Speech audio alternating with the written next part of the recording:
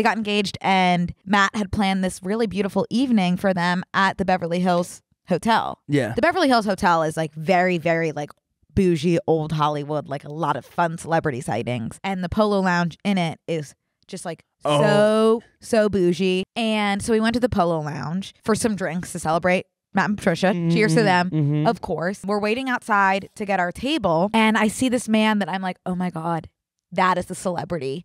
And people are taking pictures with him. And all of a sudden I realize who I think it is. Long, scraggly brown hair. I go, oh my God, that is Trisha Paytas' husband.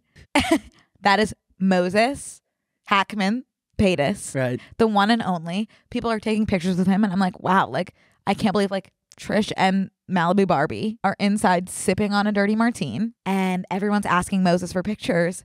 And I was about to head up. Turns out not Moses, Keanu Reeves. And I was like, oh, damn. Easy honestly, damn. So that was big boy. That was cool, but I don't like have a huge attachment to Keanu. So yeah. It's just more of just like, okay, very cool. Yeah. Now walk in, and I hear this grating voice. Oh. And it's this singing. Someone's singing up. There's like a, like a jazzy crooner that usually sings at the Polo Lounge, and there's like a voice accompanying him that's like Jimmy Fallon. Yeah. That was crazy to see. Oh my And apparently God. I've learned. So Jimmy stood up there just singing for God knows why for a very long time. He was like blackout drunk, which I've heard about Jimmy F. He just like tends to go places, drink a lot, and then kind of usurp the environment. Let's not knock that till we try. No, not a bad thing at all. I'm pretty sure Jimmy and I have that in common. I know. I really think you and Jimmy would be good friends. That's but that was to hear. But okay. That was so. I mean, he seemed so nice. He was going around to each table, making himself at home. Right. He didn't come to our table, but yeah, he was singing, and that was cool. Yeah, that's awesome. By the way, he's looking more and more dead behind his eyes as the day goes on. Glazed to the nines. Yeah, to the nines. To the nines. So that was just so fascinating. And that's like the same thing as seeing a wild bison. I posted on my Instagram story and said, congrats to the live band. Yeah. And it was just a picture of Jimmy Fallon singing. Yeah, sure. And everyone was like, oh my God, that's so weird. That looks like Jimmy Fallon. And I was like, that's why I posted it. Like, that's Jimmy Fallon. Right. But it looked like a wax figure of Jimmy Fallon. Like he sickly. He's on unfortunately. Yeah. And then I saw on, just like once you say something, everything is going to, like, that's going to be the only thing on your For You page on TikTok. My whole For You page was just like different Jimmy Fallon sightings, like of him just like blackout drunk singing at different restaurants. No harm, no foul. You know what's funny is like I even told when our team like a long time ago asked us like what we want to do. I was like, I think I want to like yes. Yeah. And I wasn't even talking about the talk show. I was talking about getting drunk in random places. Yeah. No, I mean, as if he's happy just and kidding. healthy. Yeah. He's not. He was being I don't so know. nice. We don't know if he's either of those. Yeah. We don't know. At the end of the day, we don't know. He's still he looked like still at the end of the day, he looked like he was having a blast. That's awesome. So if he's happy and everyone in his life that's affected by him immediately is happy, awesome. I never want to be like as famous as he is. Everyone was just in his face taking pictures, flash on. Wait, you can't even take photos at Beverly Hills Hotel. That's like a big thing. I mean, that's why a bunch of famous people go there is because paparazzi can't go to the Beverly Hills Hotel. Well, all the TikToks that I was seeing of Jimmy Fallon, a lot of them were from the Polo Lounge. So interesting. I don't know if that's still a rule. Like the wait staff were doing it as well. So I don't know. Like maybe it's because we're not paparazzi. Maybe. I don't know. But yeah. I don't really know. So that was one thing.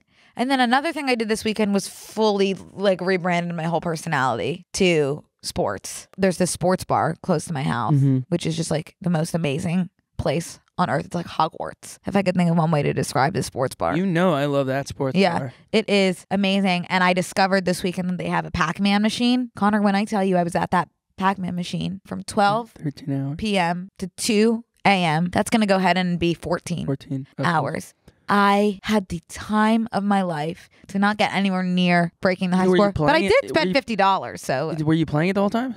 I went to an arcade this Yes. weekend. That's so weird. Saturday night. In Catalina Island? Yeah, they have an Whoa. arcade. You're going to get carpal tunnel, Missy. I have it, I think. And then I obviously had to order the little Miss Pac-Man, Mrs. Pac-Man Yeah. on Amazon. So now I have this like little Game Boy device that yes, that's my That's That's fun. my gaming device. And the joystick doesn't ride as smoothly Right. on the gaming device. Get some WD. Maybe you need a full-size machine. Well, the good news is that Matt, as an engagement present to me, has a Pac-Man machine that's an in-between of the little Game Boy device and the one at the bar. Oh, okay. So it's kind of like one that you would keep on a desk, and it Oh, has nice. like the little like joystick. Cool. So he's going to give that to me for his engagement. That's nice. Yeah, so hopefully I'll be better at that. I've always said, like, you have 2 incomes. Get me a gift. Me?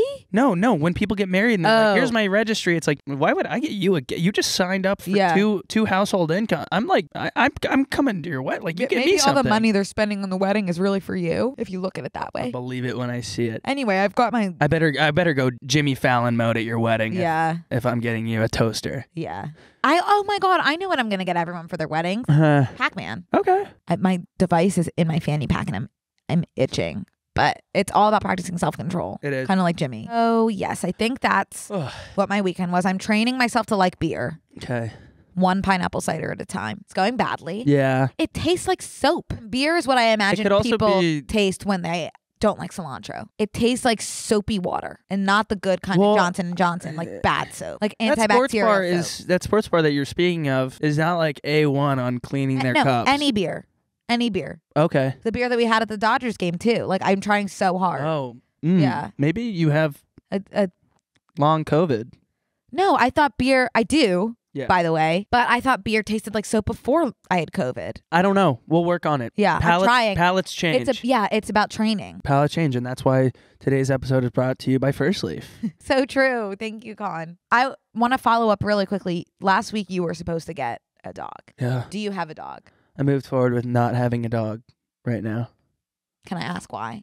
Yeah, I was going to pick up this dog, and it was an adoption situation, and I went to go get him, and then I'm on my way there, and like randomly out of nowhere, I'm like, well, what about studying abroad? And it's like, I'm an adult, so I'm no longer like taking semesters to study abroad because I'm not in school. But I'm like, you'll never be able to do this. You'll never be able to do that. And then I started thinking about Sonny was his name, a Catahoula, gorgeous dog. Oh, Sonny. And he's alive and well, but You don't know that.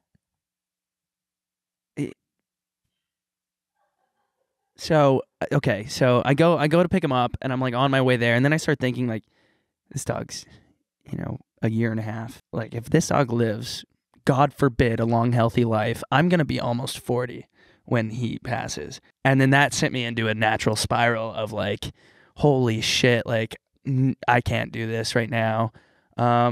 So I went ahead and turned around. What's crazy is you're going to turn 40 regardless of if you had chosen to give Sonny a second chance at life or not. Is this like what is this? Oh, it's a podcast. I called